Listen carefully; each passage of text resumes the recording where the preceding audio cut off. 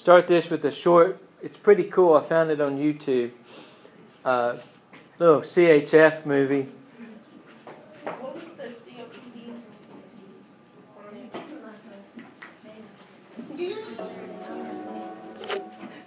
Despite ongoing advances in the management of chronic heart failure, patient outcomes for acutely decompensated disease have not improved. Across Canada, patients hospitalized for heart failure continue to suffer frequent complications, and 16.5% die during their initial hospitalization. An examination of the pathophysiology of acute decompensated heart failure identifies promising new avenues for treatment. During heart failure, the heart cannot circulate enough blood at normal cardiac filling pressures to meet the metabolic needs of the brain, kidneys, heart, and other vital organs.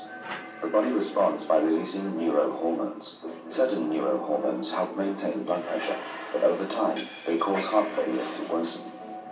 One of these neurohormones is renin, released by the kidneys in response to decreased perfusion and increased sympathetic activity. Renin activates the renin-angiotensin-aldosterone system, or RAAS, by cleaving angiotensinogen in the liver to produce angiotensin 1, which is further converted to angiotensin 2 in the lungs. Angiotensin 2 binds to blood vessel walls, causing vasoconstriction. Angiotensin 2 also stimulates release of endothelin from endothelial cells. Angiotensin 2 and endothelin act on vascular smooth muscle, causing constriction of the coronary arteries and systemic arteries and veins. While vasoconstriction helps maintain blood pressure, it can also have maladaptive effects. For example, the weakened heart must pump harder against increased resistance in the systemic arteries, while constriction of the coronary arteries further compromises the myocardium's supply of oxygen. Venous constriction also contributes to displacement of fluid into the lungs and other tissues. Angiotensin 2 stimulates the adrenal glands to release aldosterone. Aldosterone causes the kidneys to reabsorb sodium into the bloodstream, with it, water. Sodium and water retention cause a state of fluid overload that is exacerbated by venous constriction. Gaseous exchange in the lungs is inhibited by pulmonary edema. Build-up of fluid in and around the lungs increases the physical work of breathing. Patients with acute left-sided heart failure feel short of breath and fatigue. When right-sided heart failure occurs, fluid accumulates in the liver and legs.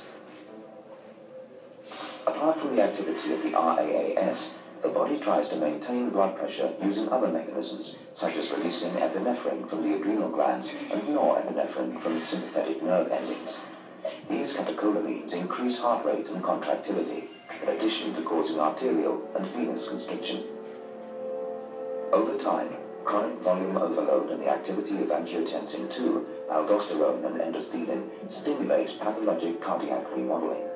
The interstitial fibrosis and myocyte apoptosis associated with cardiac remodeling decrease heart wall elasticity, further inhibiting the heart's ability to relax and pump effectively. In summary, the neurohormonal response to heart failure causes vasoconstriction, fluid retention, and increased heart rate and contractility. In turn, these processes initiate a vicious cycle of further myocardial injury and escalating heart failure. Fortunately, additional neurohormonal responses modulate the activity of the RAAS, endothelin, epinephrine, and norepinephrine. Yeah, good. You good on that? We get accent. Yeah, but it's Yeah. Now, you're probably sitting here going, what in the world did he just say? All that stuff. Yeah. What did that Brit say? You know? I mean, he keeps saying all these things about this angiotensin and this blah, blah, blah, blah, blah stuff, right? The primary reason I showed you that was a trailer of what it's become in cardiogenic shock. I mean, not cardiogenic shock, but when we get into cardiac physiology. Before the end, you guys will understand that. So after cardiac physiology, I'm going to come back and replay that, and you're going to go, oh yeah, I got that. Okay then. Yeah, because you'll understand about all these different things, that the way that the body retains fluid and releases fluid and these different processes in CHF. So all that is what it's become, okay, because it's quite complicated. What we're looking at is just the overview, right? I mean, we're just going to look at the big picture stuff with congestive heart failure. So, one thing that we'll see, let's look at something before we get into this. Let me go back to my whiteboard. And we have the heart here. And we have the vena cavas. And we have the aorta, right? And when we look at congestive heart failure, we have to look at the fact that we have a right. Remember at the first of school I said, later we're going to talk about the right side and left side of the heart. We're going to separate them. At that time we were just talking about the heart in general. Now we're going to separate them into a right pump and a left pump. Before we just had a pump, right? Now we're going to look at the right pump and left pump. So the right side of the heart is pumping blood here through the vena cavas and through that. And then the left side is out through the aorta. That's a very sort of picture that you're going to need in your mind to figure out where the backup is coming from. So let's look at right-sided first, because people that are developing CHF, non-acute CHF, not related to a heart attack, okay? Because you can get acute CHF where you go into instant failure, all right? And we'll talk about that in a minute when it's associated with an MI. But let's say this patient here is going into congestive heart failure. So the right side of the heart will fail first. It's going to start failing first. So you're going to get symptoms from the right side of the heart. The right side of the heart is not working correctly. Right-sided failure will cause left-sided failure. So eventually this patient is going to, because it's chronic, is eventually going to go into left-sided failure. But let's just say for right now that this patient is in right-sided heart failure. So the right side of the right ventricle and the right side of the heart is not pumping the way that it should. So if the pump is not pumping the way that it should, what are you going to get? Backflow or backup, right. So you're going to get a backflow. From the right side of the heart, where's the backflow coming from? Where's it going? Going up to the lung. Right. It's going up to the pulmonary. Blood is coming up here. The right ventricle, the right side of the heart is not working properly. You have blood flow coming up into the vena cavas. It's not pumping hard enough, so you're getting a backflow. You're getting a decrease in blood flow, decrease in contractility, so you're going to get a backup of blood. Where's that backup going to show up at? Yeah. The legs, the extremities, the lower extremities. You're going to get a backup of fluid in the extremities. Now, we're not going to talk about it now because it would take the rest of the week. But where this all lies, you can write this down for further use because we will talk about it in cardiac physiology, is capillary dynamics. So to give you, again, a trailer of what's taking place, this blood flow in the vena cava is slowing down because of the right-sided failure. The right side of the heart is not working the way that it should. It's ineffective. So you're going to get backflow of blood. That backflow of blood is going to backflow all the way into the capillaries. Alright? That's where it's going to end up. So if you follow it, it's going to end up in the capillaries, right? The smallest vessel. Now we look at the capillaries. Here, let me try to draw a capillary right there. And it's got a pressure here, just like capillary pressure up against the wall. Then it's got fluid on the outside of that capillary, correct? putting pressure up against that capillary wall. Can everybody see that? So you have a capillary pressure. You have a sort of intracapillary pressure. That's not what it's called, but we'll call it that for now. A pressure inside that capillary, and then you have a pressure outside the capillary that's creating an opposing force. It's creating to keep fluid equal. You've got to have an equal pressure there to keep fluid inside the capillary. Now, if this vena cava backs up all the way down into the capillary, and now there's more pressure inside that capillary, where's the fluid going to go?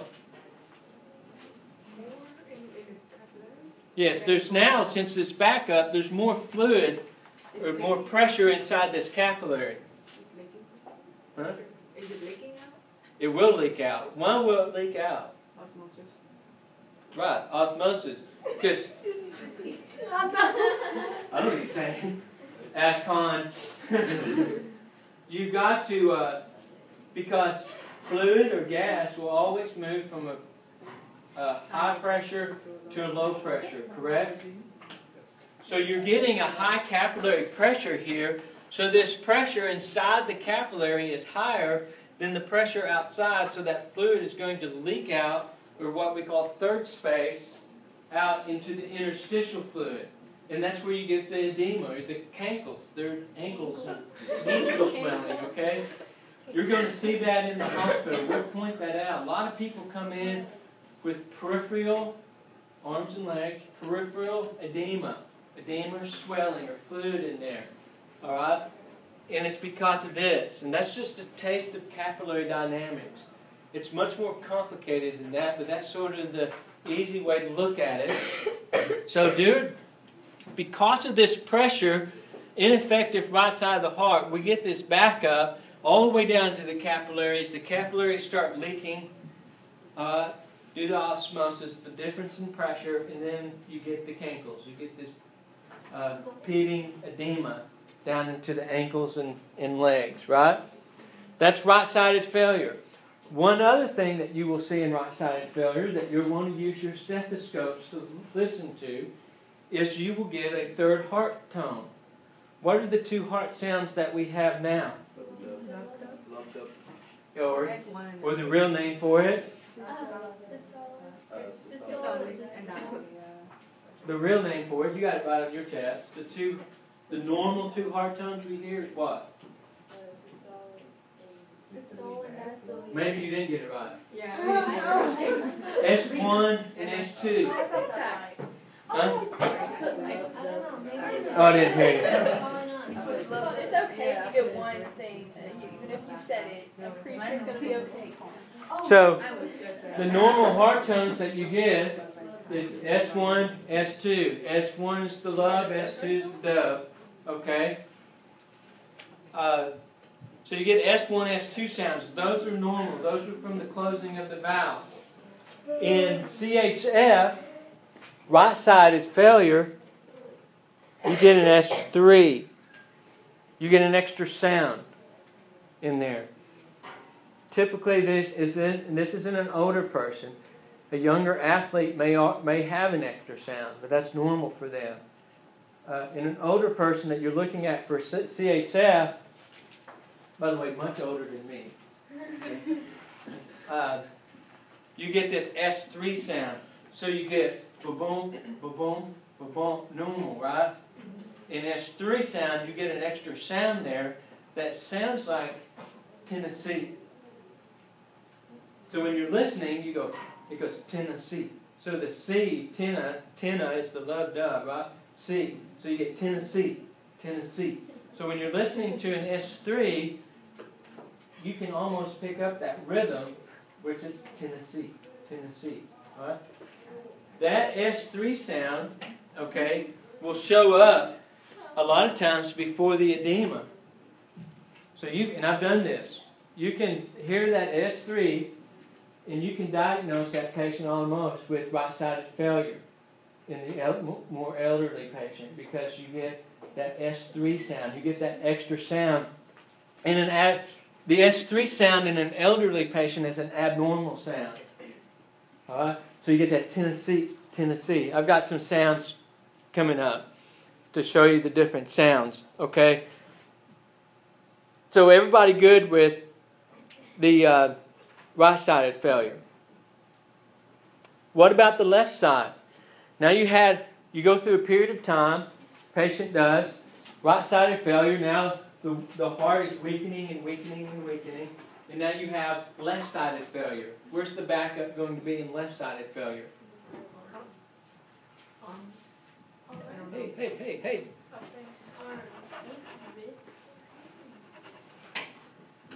In left-sided failure,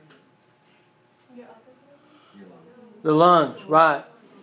In left-sided failure, you're going to get pulmonary edema. Pulmonary lungs, you're going to get pulmonary edema. So now, you're going to get fluid in the lungs.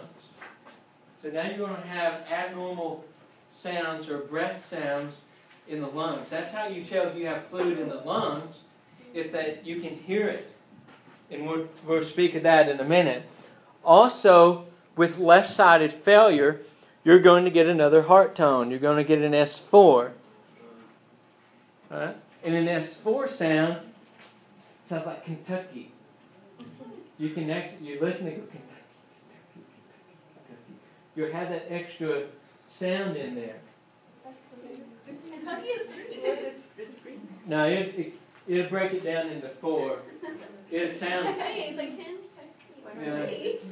Kentucky. Well, you have sort of a drifting sound there. We'll listen to it. And when you hear it, you go, oh yeah, I hear the Kentucky in it. Or Tennessee, into the different. Now, when you guys are in the SICU or in the hospital or the ER, you have someone come in with CHF, you should sort of automatically start thinking, hey, I'm going to listen to those heart tones, right? And listen for those S3, S4 sounds. So they give you something, when you see it, they're coming in, they present with what we're about to talk about with CHF, they present with that, and then once they get the patient stabilized, go listen to those heart tones. Tell the nurse that, hey, we just learned about CHF, kind of listen for the different heart tones. And they go, wow, really? Okay, go ahead. And it's nothing to listen to heart tones. All right, so everybody good there? The other thing is called Starling's Law. Starling's Law. Or rubber band. What I call the rubber band law. Starling came up with this thing, and there's several Starling events, but we'll talk about sort of the way the heart contracts. So if you look at me with this rubber band, and I'm stretching it, relaxing it, right? And it's coming back to its normal place, right? So you can go boom, boom, boom, boom, boom, right? It's stretching out. It's coming back to its normal place. Heart's contracting away, right? Well, in CHF, you get a backup in these ventricles, and over a period of time, it's going to stretch those ventricles. It's going to stretch that myocardium out where those ventricles are going to be big. You get a CHF patient, try to look at their chest x-ray. Go in where the doc is and ask them, hey, can I look at that chest x-ray on the CHF patient? And you'll see this huge heart in there. It's not because they're so nice. It's because they have CHF. Okay? Because what happens here, Starling said, okay, in the normal heart, as it contracts, it's going to come back to its original place, right? And contracting, and you can sort of see it's coming back, it's contracting blood.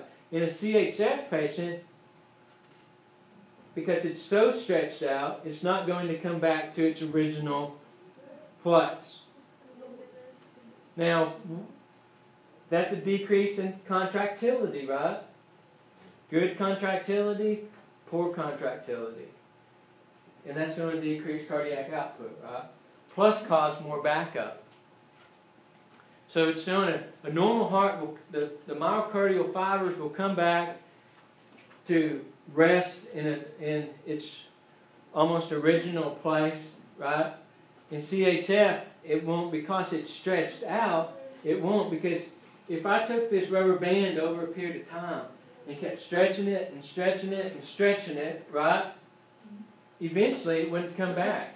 It'd be stretched out. Can everybody see that? Okay, and that's what Starling came up with, and that sort of defines this, what happens to the heart muscle itself when in CHF. So it's being stretched out, and it is stretched out, and so it's not going to return back to its original, I guess, strength. And so it's doing, there's a better word for that, I just don't know what it is. Original form, and so you're going to lose contractility with that. Everybody good? So with CHF, these are the signs that you're going to see. So now you have this patient, cardiac compromise, that fits, because anything wrong with the heart, that blanket term. All right. So why the mild confusion? Oh, they're probably out of order in your packet. I added some sides. So mild confusion. Why mild confusion? Right, less oxygen. Less cardiac output, less oxygen. Anxiety. These patients are not going to be able to breathe. If they have left-sided failure, they're going to have pulmonary edema. That edema in the lungs is not going to allow the lungs to diffuse. All right? Increased heart rate, increased respiratory rate because of the extra work on the heart. Dyspnea.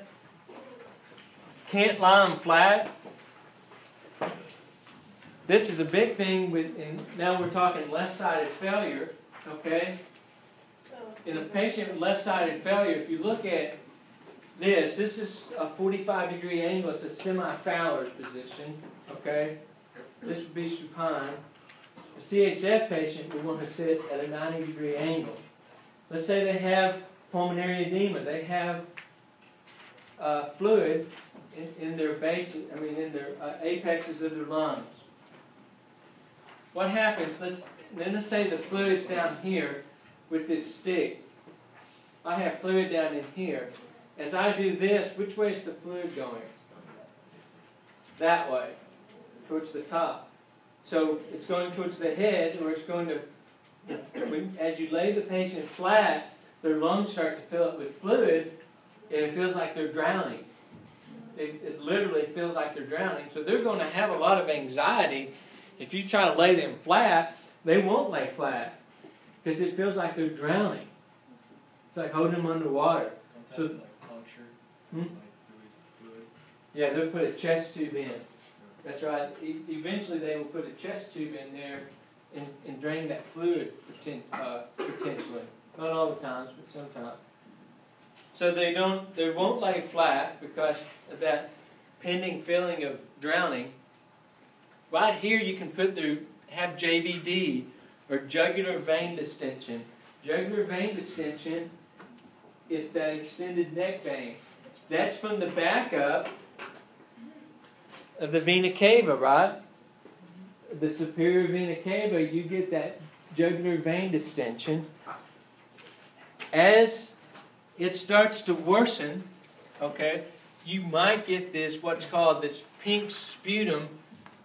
That might be a new word for you guys, sputum, or spit, or saliva.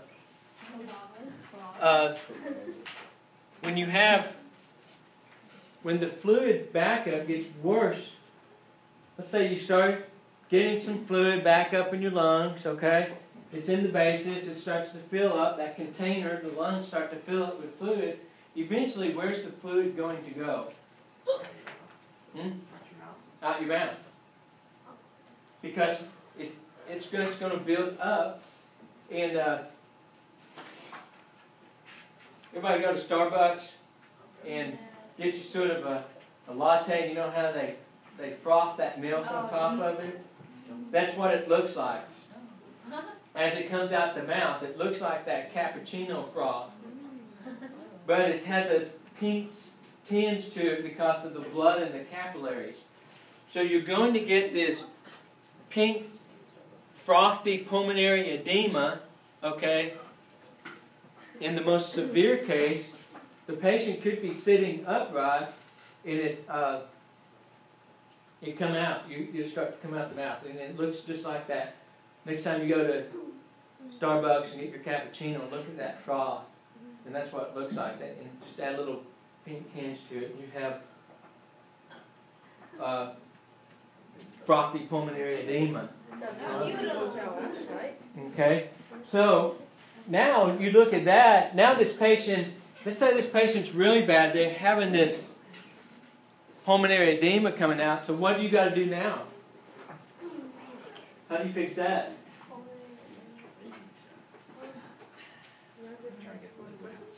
And how would you get the liquid out? Suction. You have to suction that out, because that's an airway problem, right? Now they have fluid in their trachea, in their upper airway, and it's blocking off airflow. They're not getting hardly any airflow because of this. You get blood pressure problems, heart rate problems.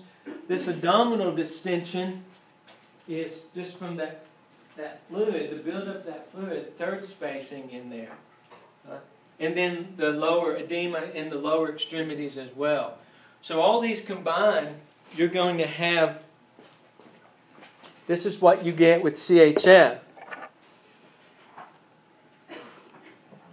So shortness of breath, anxiety, diaphoresis, high blood pressure. In respiratory problems, you get what's called a tripoding position, where the patient will want to sit up and try sort of tripod and try to expand their lungs out, get their lungs, their thoracic cavity a little bit bigger, to try to get more air in. That's a sign of severe respiratory distress when you start looking at that. And then rapid heart rate, swelling in the feet and legs, JVD, put that down as distended neck veins. Just go ahead and use the right term, jugular vein distension. As you start to worsen, as this patient starts to worsen, you get cyanosis. Cyanosis is what? The bluish tint, lack of oxygen, right? So now you're starting to worse. Confusions are starting to set in. You get this cyanosis. Cyanosis will initially show up in the fingernail beds and the mucous membranes in the mouth and the lips. So you get this, and now the patient, due to some cerebral hypoxia, is starting to get really confused, combative. You can't lay the patient down. You're trying to suction them. Okay. So what do you think here that your treatment is? So this patient comes in, presents to you with acute CHF. What's going to be your treatment? Oxygen. Set them up right, huh? What did you say? Say anything? What? Do we give them painkillers? So you may have to suction. What are you going to do about that fluid? Okay, in a worse condition, Mo was right. They would put a chest tube in and they would drain that fluid. They can start them on medication. The medication, the primary medication is the one that we will use called Lasix.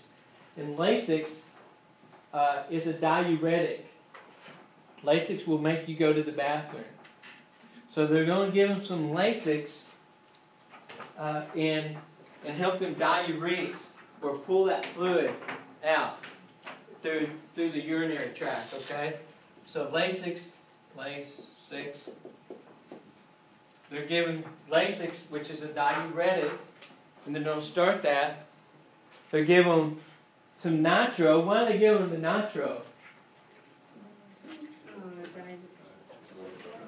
Right, to lower their blood pressure. Good.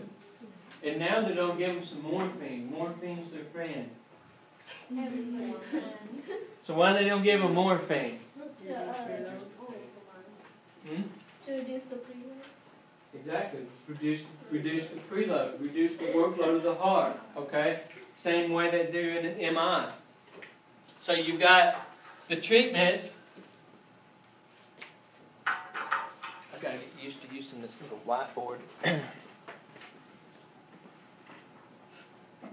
So the treatment is oxygen, right? Nitroglycerin, that's a NTG. It's the abbreviation for nitro. If you flip them, NGT, it's not nasal gastric tube. That's not one. So you want to give them a diuretic, and we'll just stick with Lasix right now, and morphine to reduce the preload. That's their treatment. You're trying to get that fluid off of their lungs. So that'd be the treatment for you guys. That's not how you spell morphine, but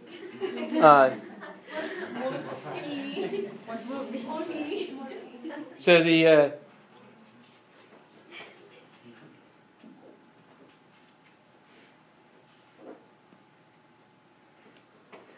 one thing that we didn't speak of is the edema. You guys will be able to do this test in the hospital. If someone comes out, they have peripheral edema, they got the swollen leg, you need to judge that edema some way. And it's called pitting edema. Has anybody ever seen that when you push in on the extremity, like someone wearing socks and they take their socks off and they still have the band around it? Yeah. People with edema, the way that you test that is you push in on the edema, not hard because it's tender. You push in on the edema and it creates a little pit in there. And then you sit there and you count how long it takes that pit to surface back. Most of the time, you're going to be there longer than what you want. So it's the same with capillary refill. Capillary refill is measured less than 2, right? It's normal. So if you have delayed capillary refill, it's just greater than 2. So in pitting edema, you push in on the edema, and you'd wait, and you'd look at that pit, and probably about after 4 seconds, you would just put pitting edema greater than 4 seconds. I've done that test, and 20 minutes later, when we got to the hospital, we still had this pit in there. It looked like I took my sand wedge to it and hit a nice little divot in it. So that's, again, something else to look for as you go to the hospital. You're looking at the extremity. They have the pitting edema. They have a history of CHF. Listen for heart tones. Check the pitting edema. Listen to lung sounds that we're going to pick up here in a second. So they have different lung sounds. So now we're starting to really add on to the stuff that you guys can do. Now, for you guys who are on the floor, right? You're going, oh, what do we do? Go look for one of these CHF patients. Okay? Ask the nurse, do you have any CHF patients on the floor?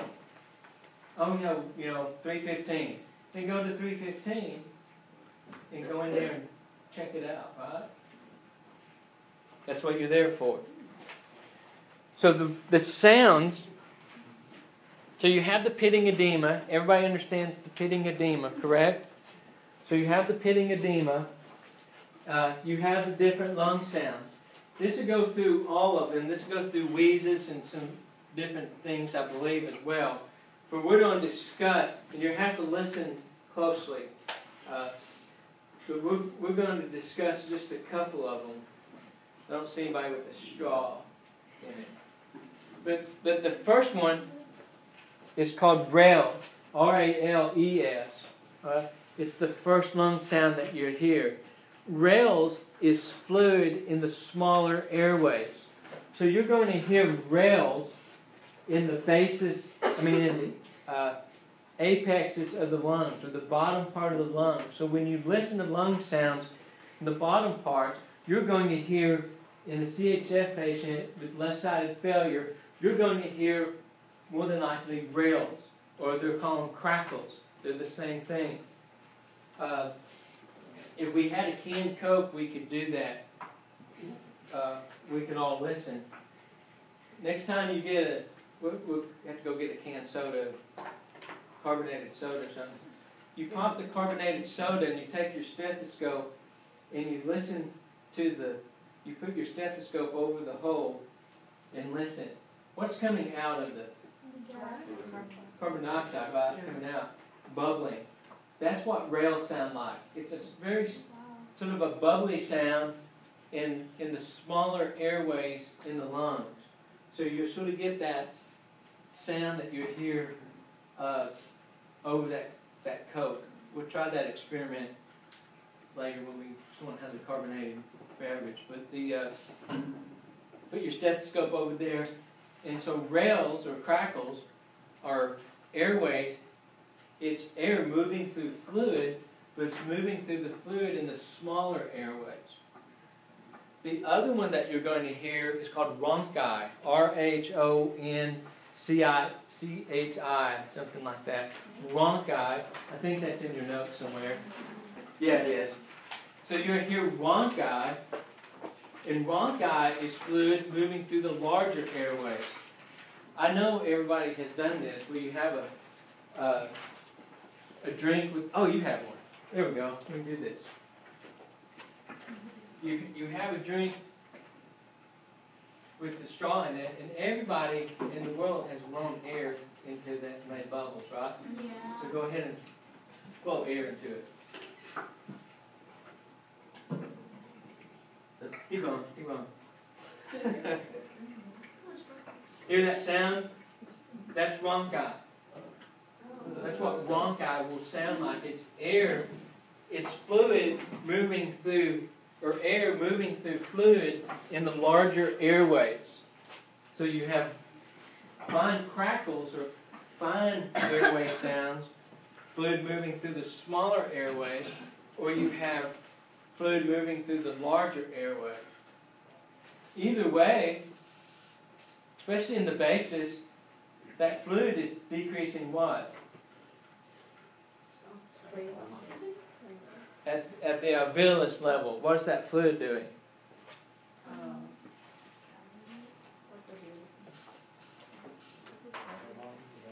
Diffusion, right?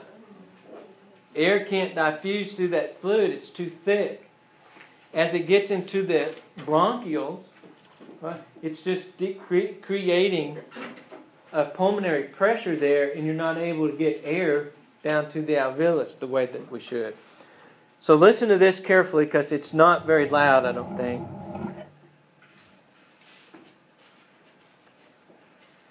There are abnormal breath sounds that you should be familiar with. Snoring, caused by partial obstruction of the upper airway, often caused by the tongue. Stridor, a harsh, high-pitched sound heard on inspiration, is common during upper airway obstructions. Croup is an example of an upper airway obstruction commonly found in young children and is usually associated with a seal-like barking cough. Wheezing is generally a whistling sound due to the narrowing of the patient's airways from edema, bronchoconstriction, or foreign body aspiration. Do the wheeze. Rhonchi is a rattling sound heard in the larger airways caused by excessive mucus.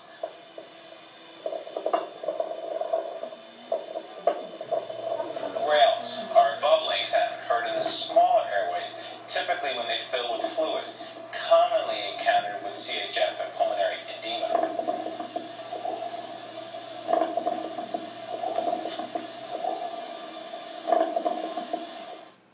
Okay, so I know that was sort of quick, but YouTube's your friend. That's where I got that. So you can go in there and train your ear the same way with the blood pressures. Okay, you got to train your ear what to listen for, right? When you start listening to lung sounds, you have to sort of train your ear what to hear for. Now, to back up, since I just thought of it, what about where do you listen for the S3 and S4 sounds at? Because you listen for different sounds somewhere else, right? And I can't remember off the top of my head, so. That would be a good thing when you guys go to listen for this, to ask your nurse. Where do you listen for this S4, S3 sound? And they'll show you if they know. I'll tell you, I have to go get my cheat sheet. I'll tell you before we get out of here where to listen for those S3 and S4 sounds. But do you see now how your role in the hospital or how your learning has multiplied greatly? Because now you know, oh, this guy's having a STEMI, and these are things that are taking place in the STEMI. He's having a non-STEMI. This is taking place. You get assigned to the cath lab. You know why that person's in the cath lab, right? Right? Patient comes in with CHF. You know how that patient's going to present, what they're going to do. They don't put oxygen on them. They don't give them a diuretic. They'll probably give them some morphine. Their pressure's up. They may give them some nitro or some other medicine to drop their pressure. You know to go over there and listen for S3 and S4 sounds and listen to rales and ronchi. Especially guys with respiratory. This is where you would engage them in conversation, especially with the CHF patient. They will be more than glad to teach you about these lung sounds and to show you. And they know far more than I do about the respiratory system. That's why they're in respiratory therapists, right? But so as we move forward, you know, by the spring, you guys will be really set as far as a lot of different things that you'll be able to participate in. So make sure you, just like everything, make sure that you do a good, complete assessment. Vital signs, get your good sample, set them upright, provide high concentration of oxygen to them. All right. We would go ahead and in your scenarios with the CHF patient, you would administer Lasix. As long as you know what Lasix does, it's a diuretic. It's going to diurese. It's going to pull fluid out of those spaces through the urinary system. We'll learn a lot more about that in cardiac physiology, like the movie, how it does it, right? But for now, in your scenarios, you would just say, I'm going to administer the patient some Lasix. The dose is usually around 40 to 80 milligrams. So you don't give them some Lasix. Give them some morphine, 2 to 10 milligrams on the morphine. All right. You may give them some nitro, 0.4 milligrams sublingual. So these are things that you're going to work through in your scenario with CHF. So make sure that you've got the treatment modality down past oxygen. Oxygen, Lasix, morphine, nitro. Or a diuretic. You may not give them. There's other diuretics besides Lasix that you might want to give them. How much oxygen do you give? Just a non-rebreather. 10 to 15 liters per minute. You might need to suction. You might need to ventilate the patient. If they're having that frothy pulmonary edema, if their cappuccino's coming out at you, you may need to suction and ventilate. You might need to add ventilatory support to them. All right?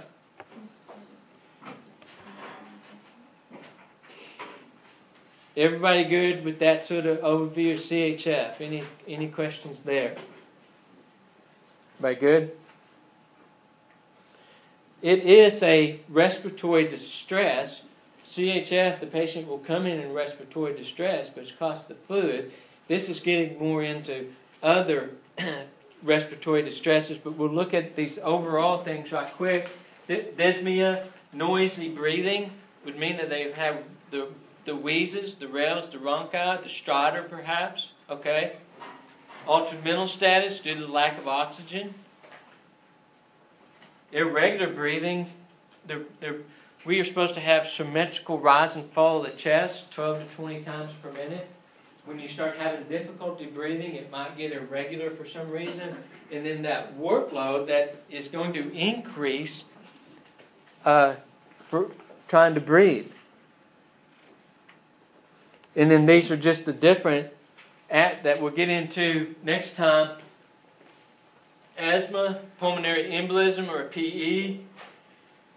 Just could be allergies, allergic to something. Could have an airway obstruction, causing that snoring or stridor. Here, this COPD, or chronic obstructive pulmonary disease, is where CHF falls in, but there's other ones in there. Asthma, emphysema, bronchitis, they're all fitting in there. Hyperventilation. You know, I had a patient this weekend. She was upset. It was more of an emotional thing than anything. I don't know. She had a lot of problems. But I think she was faking seizures, for one. But she started having these. She started hyperventilating. You know, I was just like, don't do that. Don't work yourself up. You're starting to hyperventilate. So you might have to, in hyperventilation, you might just have to calm the patient down. So, all right, we won't get into emphysema today. We don't stop there.